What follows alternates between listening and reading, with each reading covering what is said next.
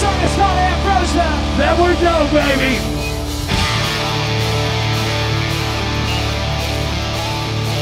Touching prison,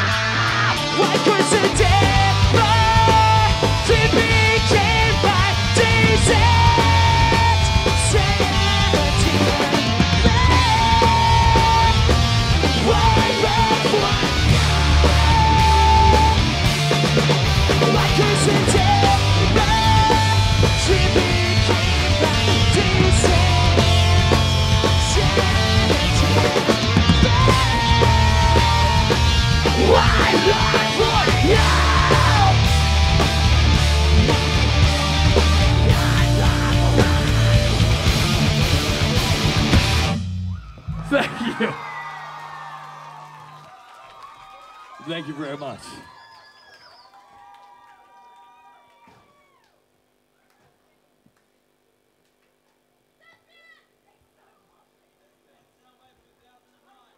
Fucking old school. How many of you guys have seen us before? I'm not gonna say that. Third time to Australia. But this time, we got to come along with our friends in Attila. Make some noise if you saw that motherfucking band.